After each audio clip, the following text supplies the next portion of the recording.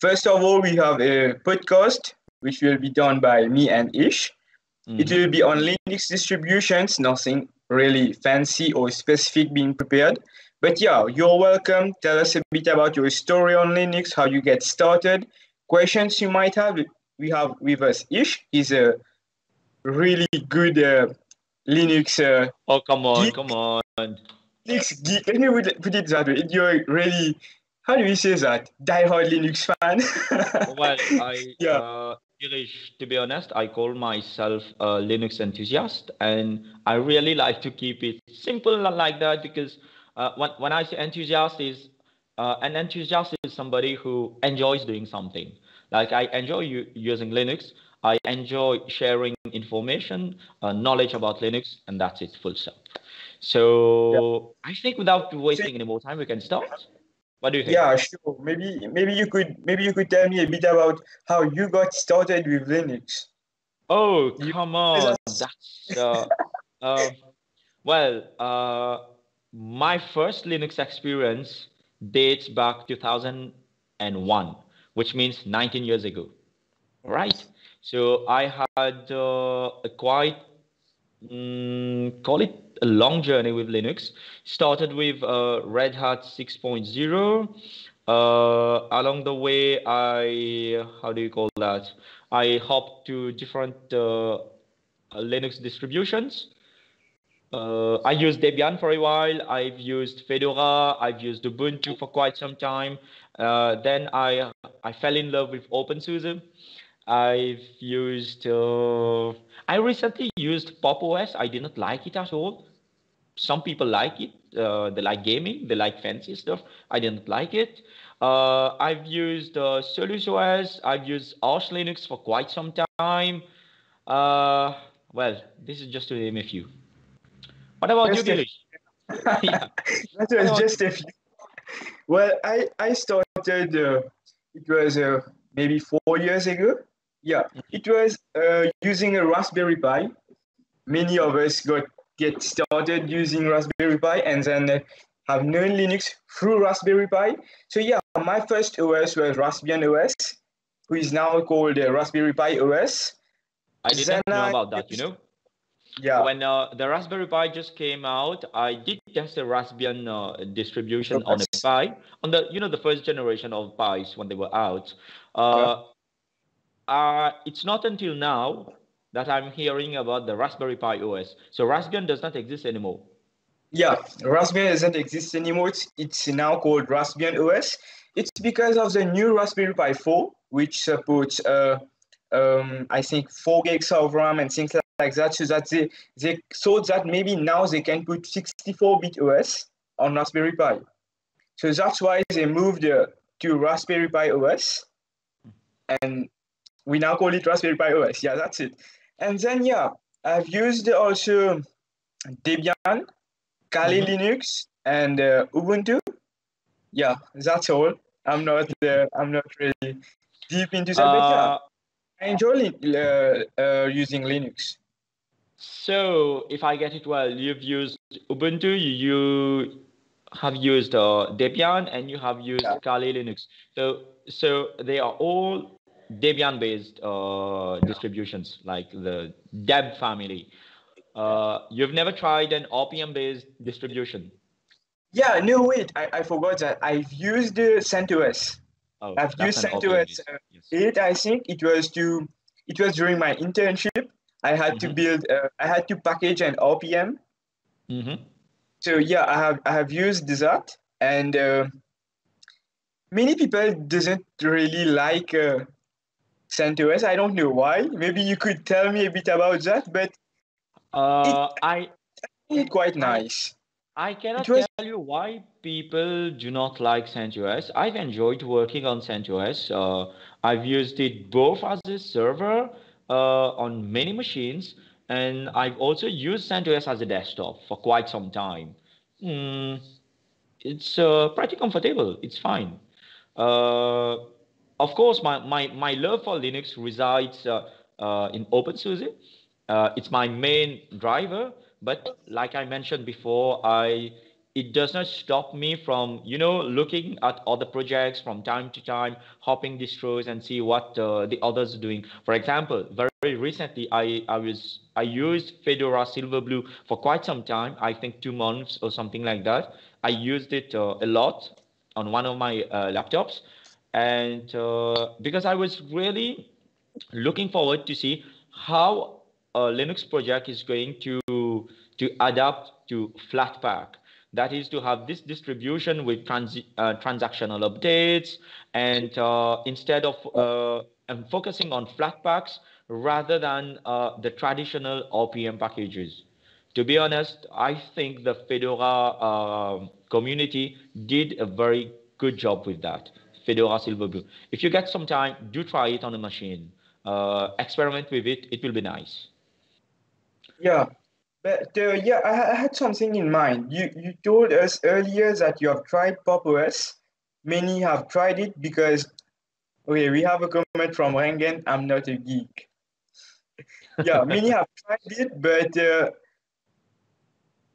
we I think Pop OS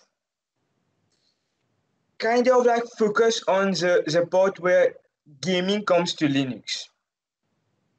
Yes, See and the in Pop OS. fact, Pop OS, the developers did make some improvements, and even at the Linux kernel level, so that the gaming experience on Pop OS is optimal, is awesome. All right. But personally, when I use Pop OS, I see too much of fanciness. I do not need this. I need a simple Linux distribution for my daily tasks. That's it. I will tell you something. I'm someone that plays game. I'm a gamer. I'm not like full gaming, but Mhm. in my free time, I do play some light games. You have Mhm. Percy with us. Pop OS is a very adapted for developer experience. Tell Yes. us more about that, Percy. Mm, I'm someone that plays games. So for me, daily driving Linux is something I would love to.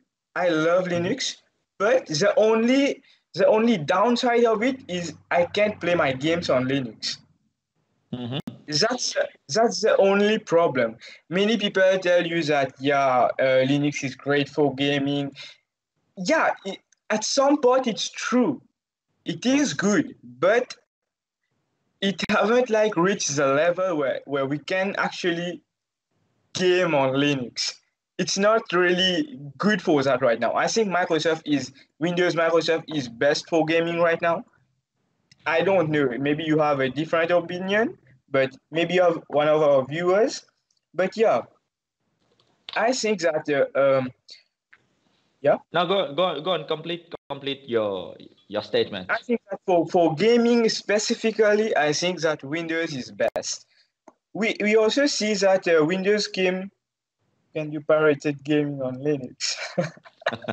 Yeah, uh, well, uh, to be fair, I'm not a gamer. It's not my main focus when I use Linux, and my suggestion would be to turn out to the gamers community in Mauritius and probably we ask them the question. So guys, all those who are watching us, our podcast, and you're gamers and you're a Linux user, share your experience. uh, I think, oh, okay, we I see think there that is a comment yes. from Percy who says that he loves Pop OS. I respect that. Like I say, personally, I did not like the fanciness in Pop OS because I like simple things. I like things to be vanilla. That's my take on Linux. But I do respect that you love Pop OS and you feel that it is very well adapted for developer experience. Oh, I haven't used Pop OS like from a developer perspective. For me, it was mostly okay. This is a new Linux distribution. Download it, run it on a system, look at it.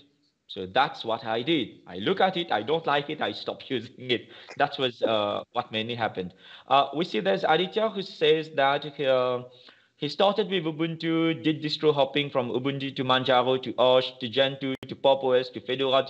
Oh, come on, dude. This is You seem to be like what I call a Linux polygamist. You can't be married to one. You get married to a lot of distributions. All right. So he also adds that Pop! OS and the new Ubuntu 20.04 is good for gaming because it comes inbuilt with latest NVIDIA drivers. Oh yes, that's one of the major hiccups when it comes to Linux Yeah. drivers, especially if you're But gaming. I think Pop! OS solves a lot of that because even when you download Pop! OS, it asks you that you are going to use either AMD drivers or NVIDIA drivers. So when you install it, it's already with the latest NVIDIA drivers or AMD drivers. Yeah. You also have a good point where we have the Proton layer. It's actually a really nice thing that's happening in the gaming world of Linux. But Aditya, sorry, but I don't think it's ready. I have tried it. I don't think it's ready for like a real gaming experience. Girish, Maybe did you try SteamOS? I haven't tried it, but I did hear no. some good how do you call that? Good comments about it. I think SteamOS is just like you install it, just a gaming OS. Like you don't have a like I don't know, like you don't have a desktop and everything. You just hop into with a controller and But then that's mainly what it is designed for. It's like when you have a gaming console, you do yeah, not really get a mostly for desktop. that. You start it and you start playing games. You select the Yeah, game you want to play and that's it. So I guess SteamOS, its its focus is gaming. It's not focusing on somebody to install SteamOS and start typing a letter or start using email, you know. So probably that's a good one. And in fact, a few minutes earlier when we were mentioning about this thing about drivers being giving the facility in Linux distributions that yeah. when you install it, it comes pre-installed it with NVIDIA drivers. Did you know that this was started mainly by Linux Mint? Like back maybe a decade ago. I forget when was Linux Mint, how do you call that, came into existence. But it was I think the first distribution that gave you the possibility right after your installation with a single click, you could have your video drivers, be it NVIDIA or other proprietary drivers. Whereas all other major distributions, uh, after installation, they came without proprietary drivers, and it's up to you to add the relevant repositories and then install the drivers. Uh, I see Rangan is commenting. I think he said 2001. So 2011. Linux Mint came in 2001. Okay, all right. I forgot about 2011. that. I've used Linux Mint for some time when it was new, when it just came out, and it was okay. It was okay. I didn't become a fan, but it was okay. And slightly later, there was a, a second spin-off of Linux Mint based on Debian, and it was called LMD, the Linux Mint Debian edition. It was a project that was mainly, how do you call that? Mainly pushed by one specific developer back then, a developer contributor, if you want to call it that way, and his name is Aiki Doherty. Uh, the Linux Mint project itself, the project leader is Clément Lefebvre, and Aiki Doherty has been the one to really push to have a Debian version of Linux Mint.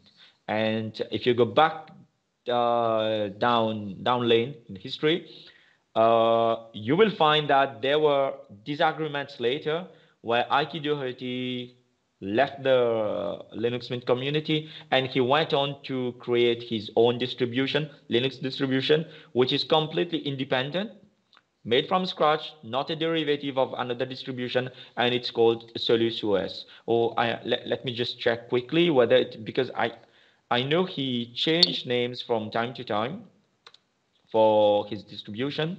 So Okay, it's not called Solus OS anymore. It's just Solus. In the beginning, he had the OS added to that.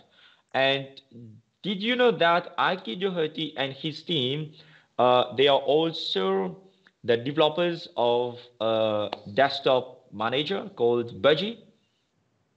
You're You right. did not know. You know there is GNOME, there is KDE, there is GNOME that comes with the GNOME shell, and there was Unity by Ubuntu. Now it is discontinued. There is XFCE, LXD, several other different window managers, and the Solus community, they have their own, and it's called Budgie. It looks nice. I've tried it for some time, and it's not that bad. So I'm having a look at the comments that we are having. So Aditya says, da da da da da da. Oh no, he was just replying to your comment, I see. Okay. The comment is mostly about PS4 and FreeBSD. Yeah, all right. I think this is a good one for you, Ish. What? Uh, the one that PSC asked, what is the adoption rates between Debian and LPM-based Linux distro? Is Deb more widely used than LPM-based? Yes, and I would say Deb is more widely used than RPM thanks to Ubuntu. Because when Ubuntu came as a derivative of Debian, it really revolutionized the Linux world in a sense that it made Linux become more accessible, especially with the free DVDs back in the time. Girish, you won't remember, maybe Percy, maybe Rangan, and the others in the live chat right now would remember that there used to be a time where Canonical, the parent company of Ubuntu, used to send DVDs, sorry, not DVDs, CDs upon request. So we were in an era where the internet connection was dial up. You would dial up, your modem would dial up a phone number by your ISP, and you get an internet connection of about maybe 42 or rarely 50 kilobits per second. Imagine that. Imagine working on an internet that slow. Now, on top of that, imagine downloading a Linux distribution on that sort of connection. It was really a pain. It was really a pain at that time. So when Canonical started this thing about you know uh, you saw the comment of Rangan. Oh, Rangan, I must tell you, at that time, I used to get 42K at my place. Okay. So I think Providence was a bit better connected than Mayberg if you were getting 10K at that time.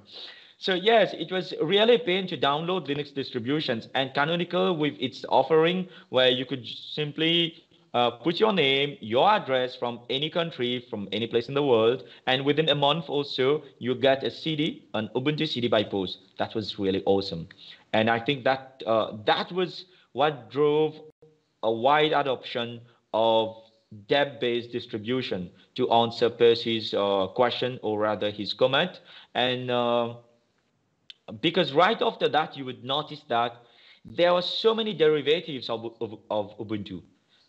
Ubuntu itself was a derivative of Debian, and then Ubuntu gave rise to so many derivatives. Like you could see a distribution specific for education, a distribution specific for health, to be used in the health sector with applications with like GNU Health and a lot of others. You could see a distribution specific for accounting stuff because it has GNU Cache, a distribution based on Ubuntu just for video streaming. Just name it, and you would find an Ubuntu-based distribution for that.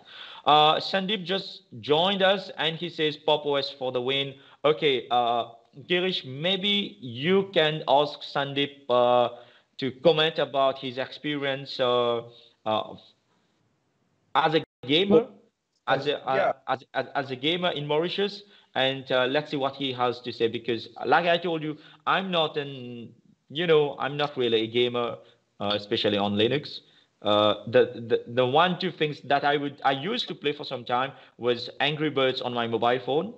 I even don't do that these days. So yeah, go on. Ask your Dual boot. Why is that? Rangan says Pop OS does not have dual boot. Oh, Why? that's weird. I didn't know, and it's a bit difficult for me to comprehend why you cannot dual boot Pop OS with another Linux distribution or Windows. Well, maybe Sandeep, as a user of Pop OS, can comment on that and say something. Okay, he says I'm gaming on Linux since around 2 years or more, and he loves it. So you see, Girish, there are gamers on Linux, Yeah, and I zero. know, and to be fair, I know Sandeep, and I know he is a hardcore gamer. All right, we see Kishan has joined us, and he says it does have dual boot. I'm on Pop OS myself. So here we have three Pop OS users, lovers, if we can say. We have Percy, we have Sandeep, and we have Kishan, and we have Rangan, who does not agree and says that Pop OS does not have dual boot. So we are having Ish, quite a match here. yeah, Ish, I think I have a good question here. What Okay. you guys think is the best Linux distro? Yes. Exclude gaming. I think I Uh, told earlier, but I knew this question was coming. well, Tell us a very bit about that. very shamelessly, and with total bias, I will tell you the best operating system is openSUSE. Here, you can see, right? The best Linux distribution is openSUSE. And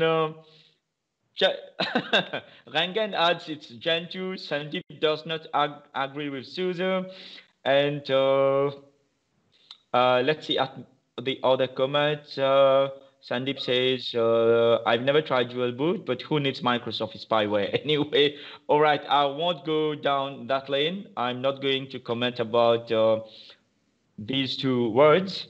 So Kishan Takujal says, Arch Linux, yes, of course. Why not? Arch, I used Arch for a little bit longer than a year on one of my machines as a desktop, and I was pretty satisfied with it.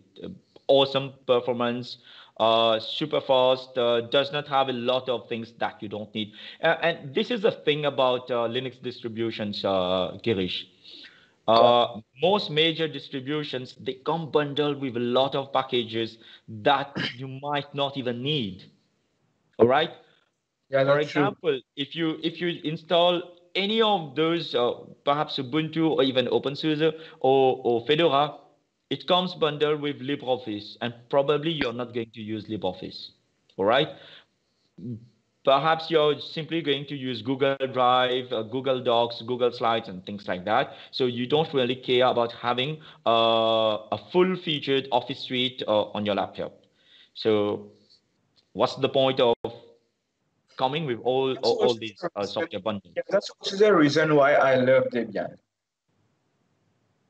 Okay, I see you asked Rangan about his dual boot issue, because there are others who do not agree with him about not being able to dual boot Pop OS with another operating system.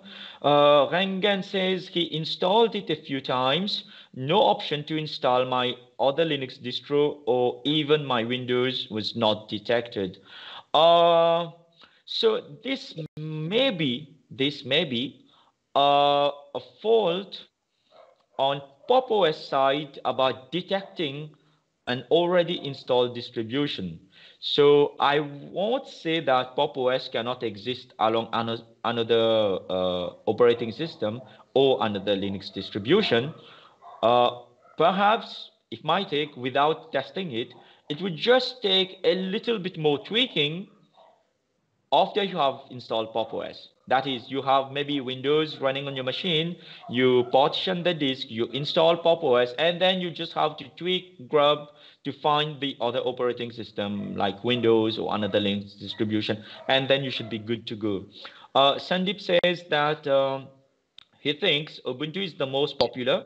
Yes, no, I will say this cannot be really contradicted or disputed. Yes, indeed, Ubuntu Ubuntu is the most popular.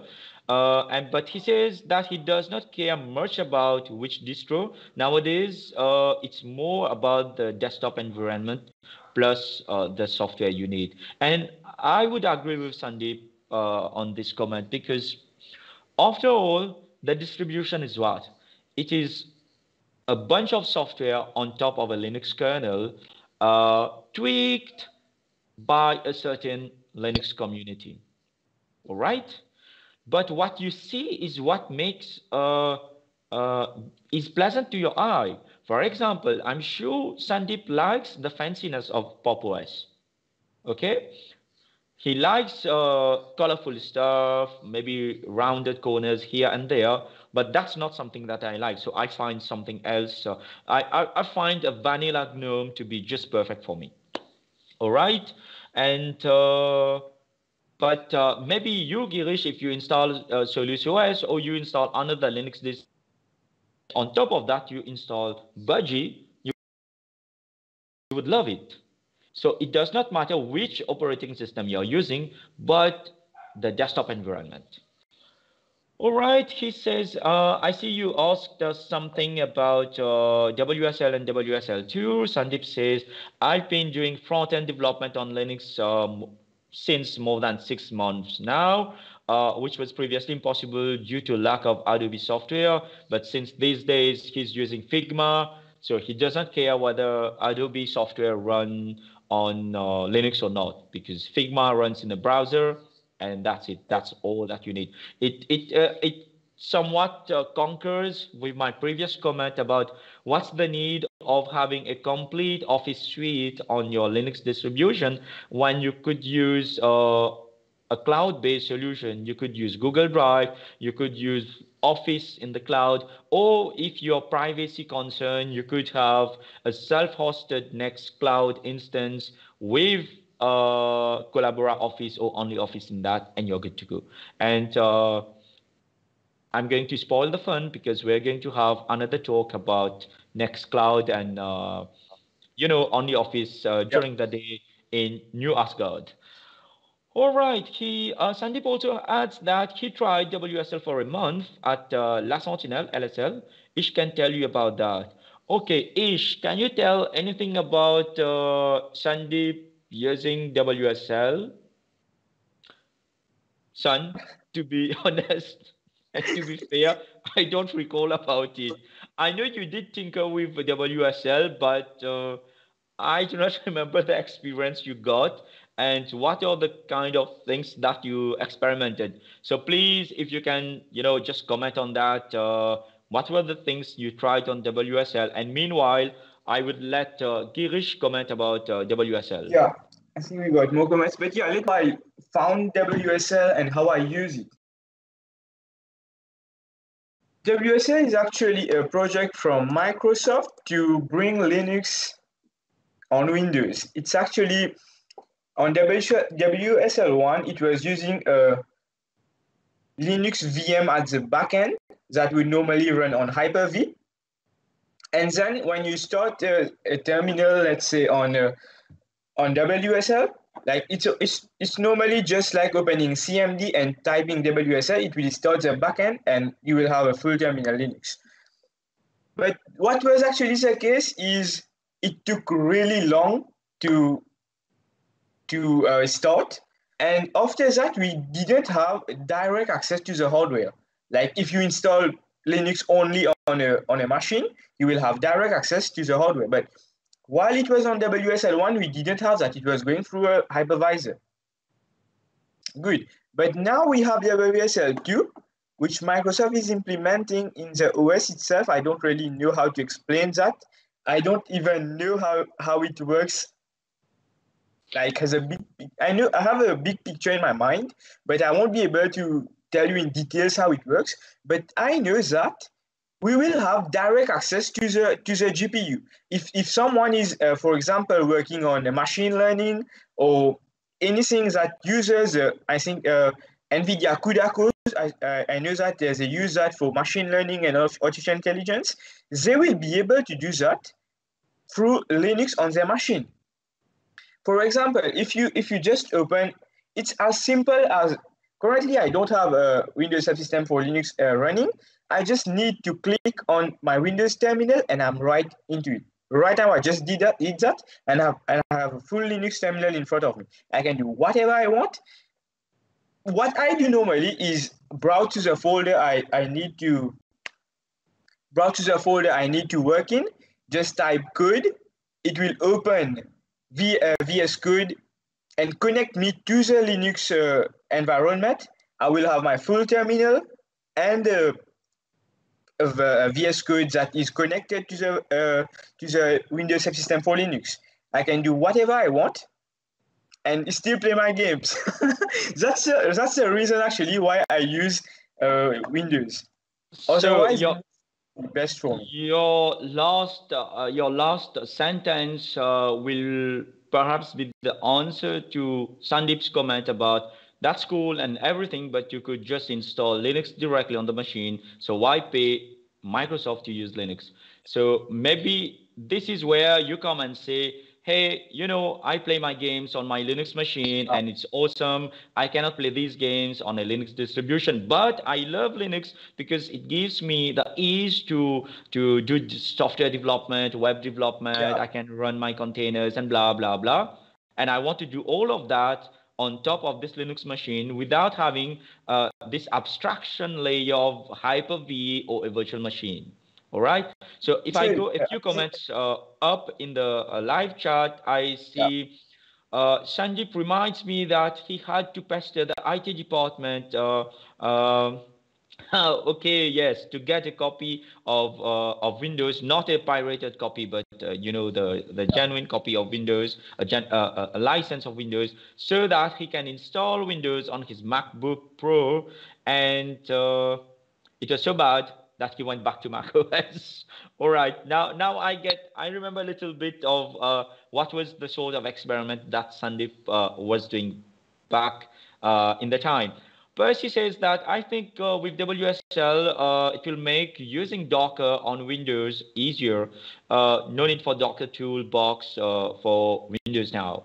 Oh yes, because previously when you had to use Docker on Windows, there was this abstraction where it would spin a virtual machine and then Docker will be on top of that. I have some updates on that issue. Let me tell you guys that we now have Docker Desktop.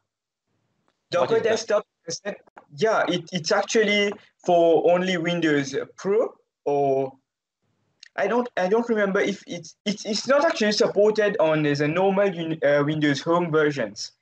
On the normal Windows versions, like you had to do what you were saying. It runs a VM on the background, but now with WSL2, you install Docker Desktop and everything on the background is run on the virtual machine.